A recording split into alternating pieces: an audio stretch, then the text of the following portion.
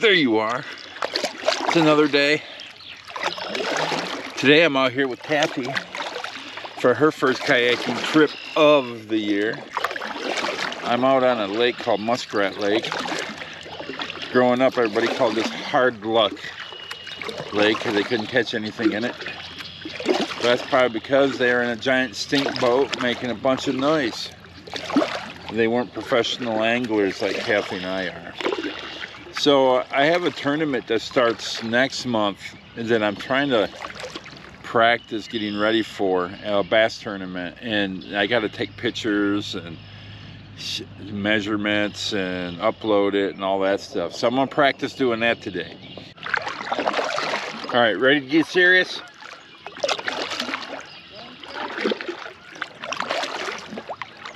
That's my girl.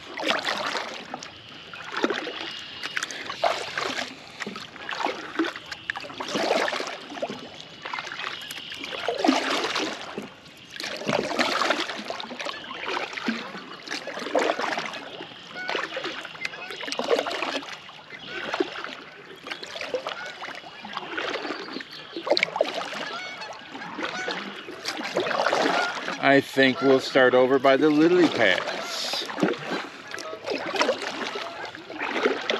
Noisy geese here. I gotta learn how to position the kayak all over again.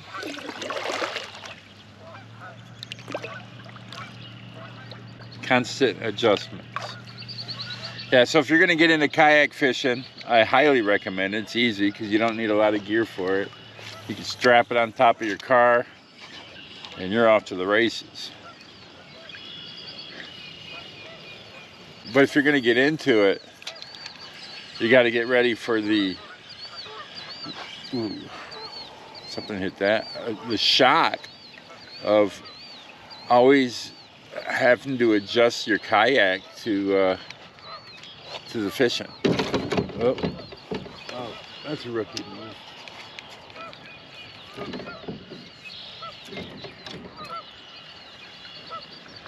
Because it's constant adjustment. And it's frustrating sometimes, at least it is to me. It's like, oh man, I just want to fish right here. And I got an anchor and I can kind of do that. In the lake I can get away with it. But in the creek, but in the rivers I just can't.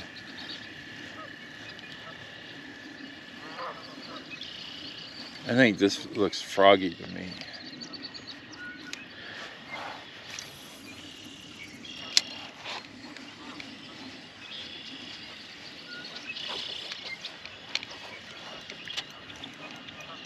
What is that? Is that weed?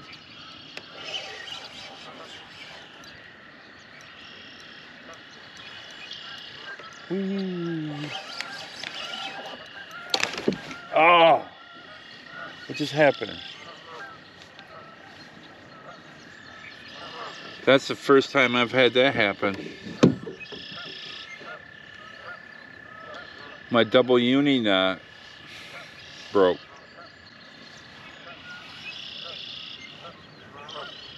I lost my leader. Oh, I'm gonna tie another one. That's something I'm gonna really try this season of this second season of Outdoors for a Change, is not to get so frustrated when I break off like that. Just retie, get back in the game.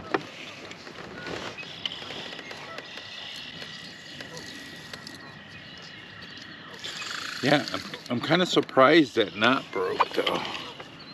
I never had the double uni knot break like that. Alright, I think I'll switch to this bad boy. So I don't know how long that took me to retie.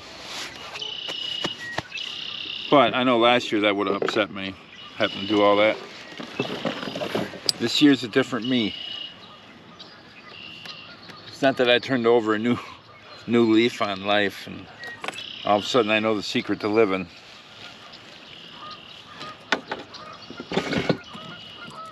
But I lost my son at Christmas. None of that crap matters. Nothing like that matters. Being inconvenienced because I gotta tie a knot on the water. Ooh, big fish. Big fish. Babe, what do I got? Like, none of that matters. What is it?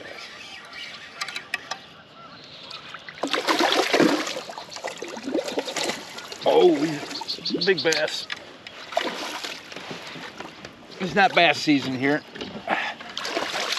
No, what is? He's ugly. Oh, he's not ugly. He's beautiful. He's beautiful.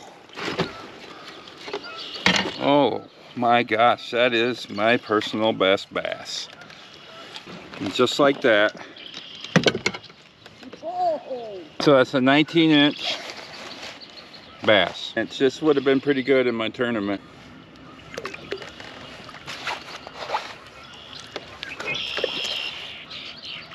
And there she goes. But I was saying, none of that, I tied that knot. Last year it would have frustrated me having to retie. There I just retied it, timed myself kind of, and then was just saying none of that matters because I lost my son, and tying knots just seems stupid to get mad about that. And then boop! Boop! But it's probably the secret to life is don't sweat the little things. Don't get so upset about it. Life is fragile.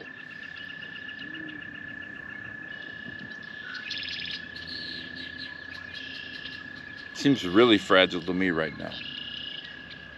But I just lost my kid 3 months ago. I say kid, he was 32.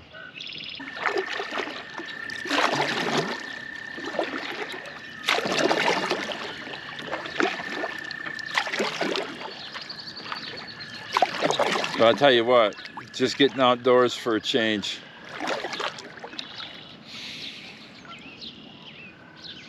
Helped me get through the death of my son. Well, that and the Lord Jesus Christ. But one of the things I kept thinking is one day I'll be back on the water. And I'll be floating and fishing. And I'll be at peace. I'm at peace when I'm out here. At least when I'm not getting mad about knots and tangles and casting in the trees and all that stuff. But if you can get outdoors and make it a hobby, whether it's fishing, it's easier to commune with God, I think.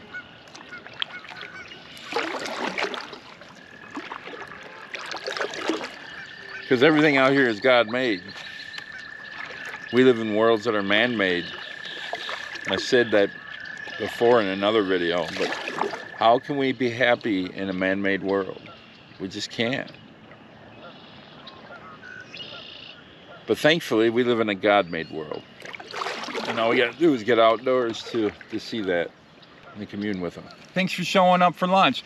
You're just in time to review a beef strips and savory tomato base sauce MRE. I think it's gonna be delicious. At least I'm hoping it will be. Let's dig into it and check it out.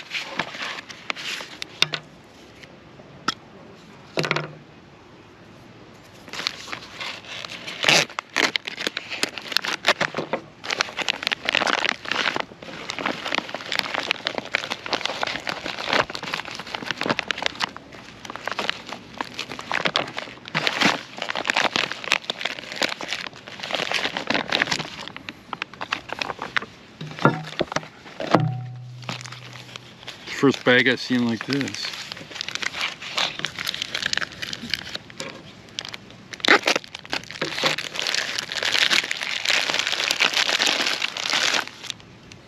Here's the beef strips.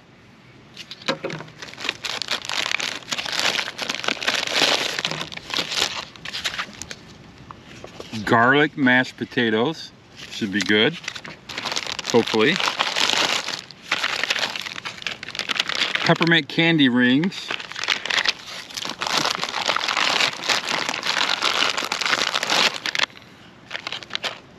Cranberries. Peanut butter. This has to be crackers, no.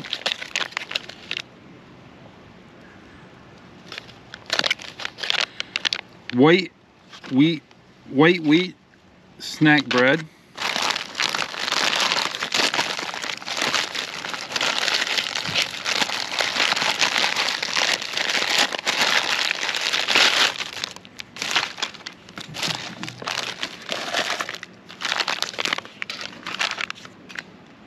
Blackberry jam and some Irish cream cappuccino.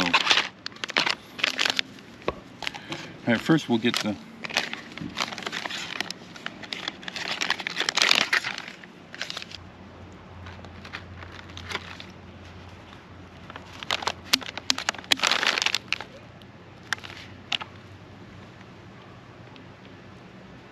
doesn't take much. We gotta lay it flat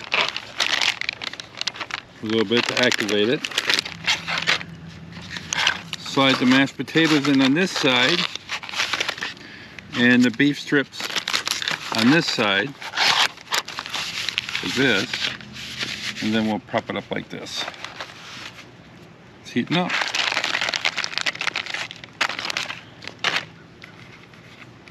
Let's check out these peppermint rings.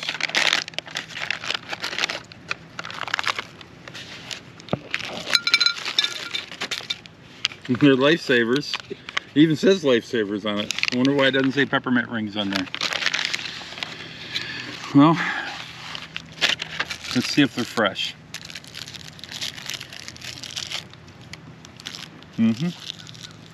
Good. Want to try one?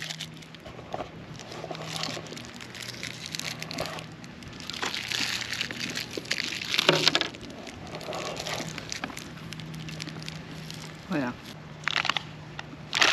All right, let's check out the cranberries osmotic.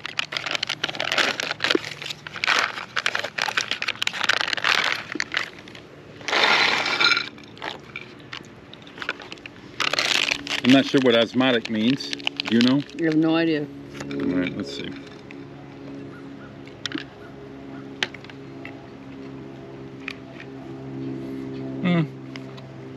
Dried cranberries.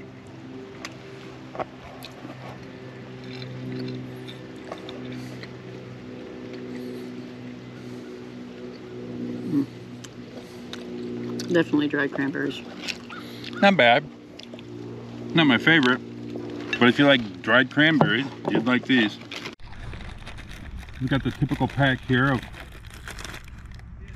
beverage base cranberry grape. We've reviewed this in another video. We know that tastes good. We'll make that in a minute. 2 pieces of gum. Some salt. A towelette.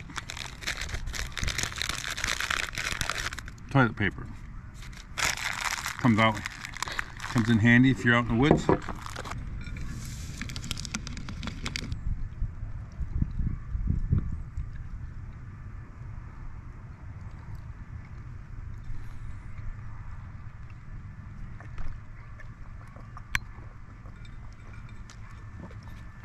That's tasty. The drink is tasty. All right, let's dig into this bread.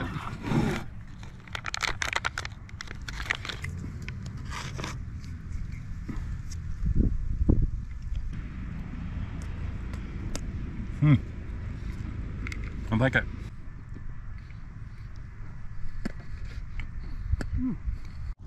First, let's check out the garlic mashed potatoes.